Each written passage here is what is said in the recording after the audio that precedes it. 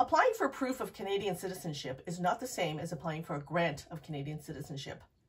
Typically, an applicant who wants proof of citizenship was born outside of Canada and one or both of their parents was a Canadian citizen at the time of the applicant's birth. To apply for proof of citizenship, you must include proof of your parent or parents' Canadian citizenship, either a birth certificate or passport photo page.